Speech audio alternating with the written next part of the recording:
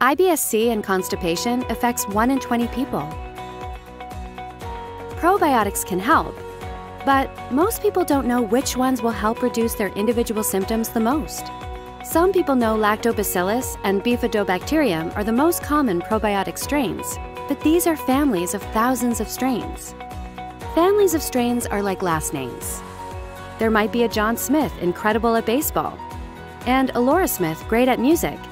And even though they're in the same family, they have completely different abilities, and the same applies for individual probiotic strains and how they affect IBS-C symptoms. The individual strains in these families could be 50% as effective as another, or just a few percent as effective. So, how do you know which will be the best for your IBS-C symptoms? The answer is clinical trials. Raw material companies run trials on their brand name strains in hopes they find the best one.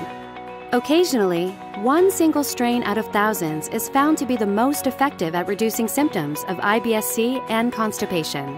When choosing a probiotic, always choose one that says clinically trialed, tested, or proven, and includes the actual study on their label. This way, you know the probiotics have been clinically trialed and they back it up with the study.